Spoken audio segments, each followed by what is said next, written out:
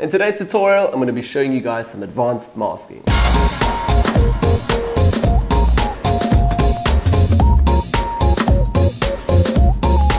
So hi guys, welcome back to a new Photoshop tutorial. My name is still Manny and you can still find me on our Facebook page at Retutpro. Now in today's tutorial I'm going to show you guys some advanced masking that we're going to do from our The Photographer Pro tutorial. It has just launched, it's available for $10 now for the first 10 hours, so go and get it if you want it. Yes, sure. Let's also get right into the tutorial. I'm going to show you guys how we're going to do some advanced masking here for your composites. And we're going to take a snippet from The Photographer. Okay, so as you guys can see, I've already imported here my layer again straight out of the camera. I took it just through Camera Raw and now into Photoshop. So it's right here under Basic. Alright, so before I also start with the whole masking, creating selections and stuff, I just want to say that if you guys shoot this on a gray, on a 50% gray, I shot this on a charcoal backdrop, it helps you so much more for just creating new backgrounds here of all. Then also adding the subject and again the rest of the Photoshop steps. So this is still halfway through the Photoshop. I still need to do a little bit of retouching on this, but just showing you guys quickly, it is easier shooting it this right away on a 50% gray backdrop. As well, if you guys want to learn more about that, have a look at our pro tutorial under The Photographer. Alright, so let's get right into it. First of all, I import the image under Basic, then I added just my background here, basically texture, color, and just getting the right feel and look for it. Then once I'm done with that and happy as well, I normally take the basic layer, press Command J, move that all the way to the top here, right on top of the background, and now I start doing cutting out and creating a selection around the complete subject, as you guys can see here in the top already. But we want to do that right away from scratch again. So what I do is mainly, or sometimes I take the pen tool and just create a really nice path around here, around all the solid areas. When it comes to hairs, I leave a little bit of a gap here, go closer in, the same for the top here, and then I just create from the path a selection, and then with the selection a new mask.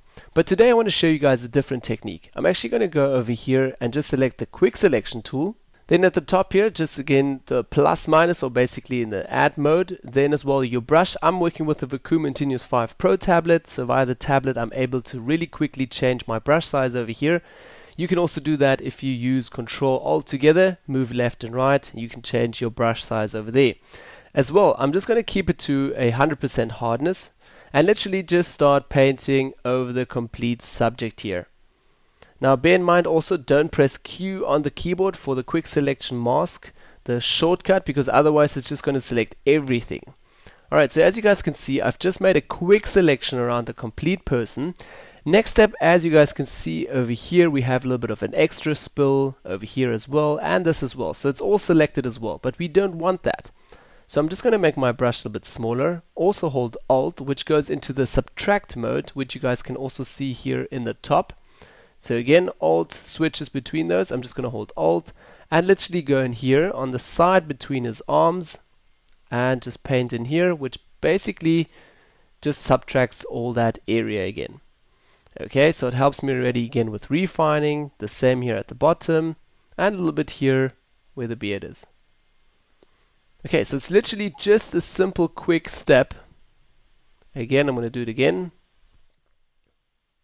So it's literally just a simple small step, and it was also really quickly selecting a person like that. So you don't need to create a path around everything. But bear in mind, when you do a selection now, a mask, then this edge might not be as good as if you've done it with a pen tool. So let's go over now to the mask here. Just select the mask over here. And as you guys can see already, we have a nice selection or cutout around our complete person. Here at the top, we still need to work a little bit on the hair. So again, we need to cut out all of that. And as well here on the left, the hand. There's a few areas that we really need to go in and work. But overall, they've done actually a pretty good job just around the pants here, the bag obviously. Here not too good. So that's what I would do. One step, I would press B for the brush. Then as well zoom a little bit closer. As well press Control Alt together. Make my brush a little bit bigger. Change the hardness sometimes between 100 to 80%. Also now with the black foreground color.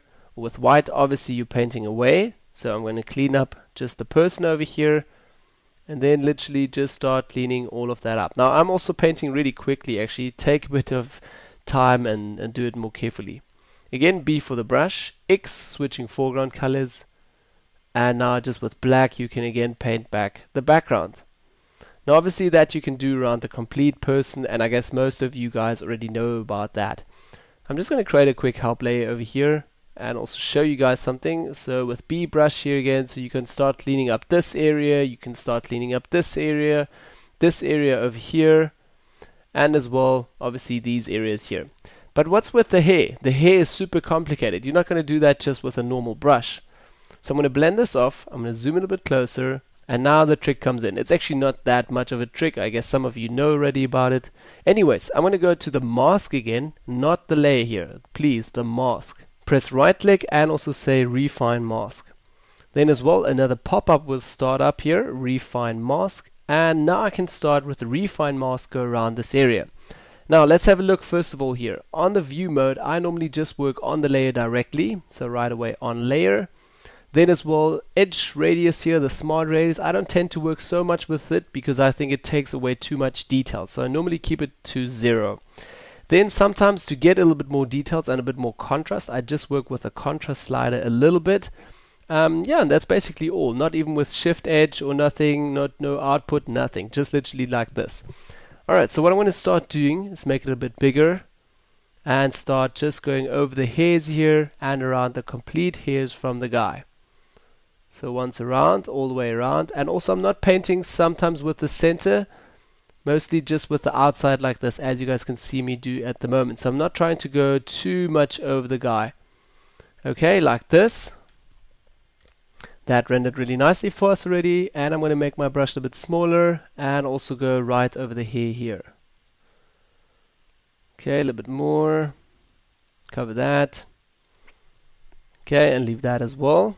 So that can render for us, and it looks really nicely already. I'm going to hit OK here. Okay, so as you guys can see, it rendered out really nicely. This we still need to clean it up here a little bit. So I'm just going to go back into the mask, press B for the brush. Again, black foreground color, no actually white foreground color, 100% opacity. Yeah, and then also take your time when you do this. I'm doing it a little bit quicker, so it still looks very edgy. I still need to take more time doing this. Okay, something like that. Anyway, so again, switch foreground colors and paint stuff back again. Now, but I wanted to show you guys how, have a look how good this is actually just with cutting out the hairs here and stuff. Now what I normally do is also take the brush again with B, make my brush a bit bigger, Control Alt to just have a look at the hardness. I'm going to change the hardness maybe to just like a 50% opacity or percentage here. And then as well what I do is not paint with 100% opacity. I normally start as well with 50% opacity. Make the brush a bit smaller again, and I'm literally just brushing again over the beard, not with the wrong foreground color, so switch that, white foreground color please, and you're just filling again in a little bit.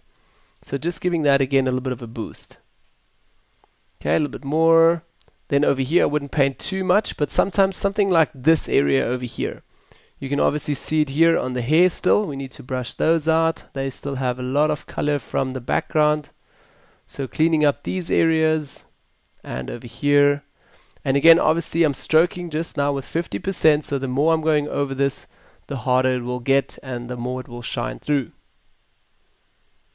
Okay, something like that. I'm going to go down here, and here it's a bit more trickier. So again, this area here, let me just switch on again our help layer, B for the brush quickly.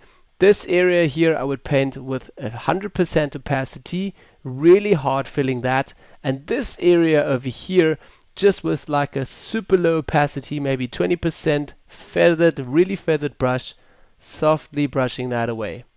Okay, so let's do that. B for the brush, 100% opacity as well. Just select the mask again. I'm selecting 100% opacity now, white foreground color, and this looks all good. We still have a lot of details and everything in here. The mask did a pretty good job. Okay, a little bit more. Okay, and now I switch again, Control Alt, have a look at the brush, how feathered that is. Maybe let's go to like a 20%, and again let's start with 30% opacity.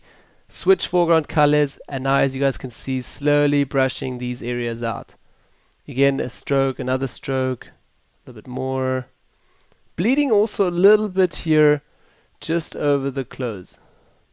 So I see a lot of photographers use this technique again with bleeding again, and it works actually pretty nice. Okay, a little bit more, something like that. But now obviously you guys can see it looks quite orangey, the hair here, especially also over here. Here it looks very orangey. So there's a small technique that you can also go and get this away actually, which is basically just going back to your basic layer here at the bottom, and you go to adjustments, create another hue and saturation. Maybe if you want to, you can also just clip it there, but obviously there's nothing underneath of it, so it doesn't matter. You can just take the saturation all the way down a little bit. So try to take it, I'm going to take it now to maybe like minus 80%, and just concentrate here on the hair and also on these hairs now. If I'm going to switch on this layer. So this again before and after, before and after. So that also does a big difference here to your background. So just bear in mind that's going to affect that as well a little bit. But over here, the hair, it works really nicely when you switch that again to a hue and saturation. Okay, so that's basically all how I work with my masking here and also with the whole mask. Now again, as I said earlier, I normally go in here with the brush, also the pen tool a little bit, clean up these areas. Again, we've also missed this area for the hair. Literally again, just hit right click, refine mask, and you can clean up this really quickly as well, which I'm going to do quickly like so. Hit OK here. Okay, and that cutting it out really nicely. This we still need to do, and over here. So again, there's still loads to do. But just showing you guys quickly how you can work with the quick refine tool to create a really nice mask. Yeah, okay, so that is basically all for advanced masking, guys. Literally cutting it out, refining it again with the refine edge, and then obviously tweaking it a little bit more. Yeah, so if you guys also were interested to see more about this whole episode, go to our website at retutpro.com, check out The Photographer, and it's available for 10 bucks right now for the first 10 hours, so go get it. Now as well, guys, if you like this episode, don't forget to hit us up with a thumbs up, share, comment, and subscribe. And if you have any questions, post them down below. I'm happy to interact with you guys and give you guys some feedback, get to meet you guys. Yeah, so that's all for today. I'll see you guys on Wednesday for the new behind the scenes of The Photographer. Yep, and that's it. Thanks again, guys. Bye-bye.